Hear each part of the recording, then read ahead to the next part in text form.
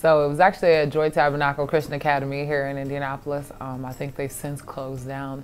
And the very first time I ever picked up a ball, it was just for fun. All my friends were doing it. And there was a Christian league. Every other week they would play a game. And I was tall, so all my friends were like, oh, you know, Steph, you should do it. And I was like, you know, why not? You know, I wasn't really interested in it at the time. And so actually after that year, I gave it up. But I just remember it was in a small gymnasium at my Christian school.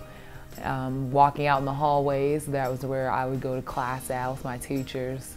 It was a pretty nice little gym, quite cozy, smaller, being a Christian school, and not a lot of competition. We didn't really play a lot. Like I said, we played bi-weekly, and so it was a lot of fun. We went undefeated that year. It was the first time I ever played. I didn't really know what was going on, actually, that whole entire year. So after that, I was like, okay, this isn't for me, I'm done. And then later on, picked it back up in about 6th grade. So my brother actually was the biggest influence. So that's the reason why I actually started playing again. So he started playing, and I kind of saw him playing, and I was like, you know, maybe I want to play. He was playing football at first, and then he gave up football for basketball, and he kind of stuck to it. Then I was tall, and I remember being made fun of because I was so tall, yet I couldn't really play. I couldn't really get the hang of the game. And so after a while, I was like, you know what? I'm going to try this out, and I'm going to try to stick to it. And all the people that grew up with me in Brownsburg know that I never made an A team until about 7th grade. Well, 6th grade was the year that I made the A team. I'll never forget, because the first time I had Culver's, because my teammates all knew that I was being moved from the B team to the A team, but I didn't know. And so we all went to Culver's, and I'm just thinking, oh, well, I love ice cream, so that's great. And we went to get custard there and a meal, and then I found out. And so I was just really excited, and my brother had kept telling me, you know, keep working, and I kind of saw his work ethic and how he progressed as time went on. And so I just figured, you know, I definitely should, you know, kind of just keep the course and stay the course and just kind of enjoy it. And so it was a lot of fun. And so that's how I just continued to play, and that's how Julian had an influence on me. My brother Julian is 5 years older than me. We have a little brother who is 2 years younger than me, 7 years younger than Julian. And so we all play basketball at all different levels. And his first team was in Italy, and I actually got to go to Italy.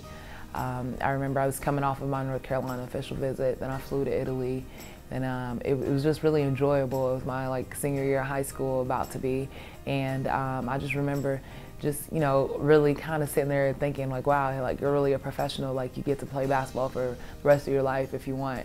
Well, not for the rest of your life, but as long as you want, and that's kind of what you do for your job. That's your living, that's how you make your income. And I thought that was the craziest, most absurd thing. And I remember kind of thinking okay, I kind of want to do that. That'd be cool, you know, to do what I love and enjoy it and get paid for it. What a blessing. I think basketball is growing in Indiana. Indiana is a basketball state, and nobody can tell me otherwise. I always argue that. And so for me, like you said, I grew up with a basketball goal for a while. Before our parents took it away, we had one of those basketball goals. You put the sandbags on, all the neighborhood kids were there. And then after a while, our parents took it away because we'd have the whole neighborhood out there making noise. It got really competitive. And then our neighbors started complaining because we'd have 30, 40 kids waiting, sitting in my neighbor's grass, kind of just trying to play. And so it was just a lot of fun. Just kind of looking at how I've progressed over the years, and how I used to not be able to dribble a ball at all, or how I used to not be able to shoot a free throw without jumping. Just the progression over the time. I honestly wouldn't have believed you if you would have said I would have been playing professional basketball. I would have said, you know, no, not at all. Probably not even collegiately. Probably would have said I would have given it up. Probably would have tried tennis or something that was more, quote unquote, what I was supposed to do, or what's more like me. But I wouldn't have believed it. But you know, that's the good thing. You know, God works in mysterious ways, and you never know. He does the unthinkable, and so that's why I'm here.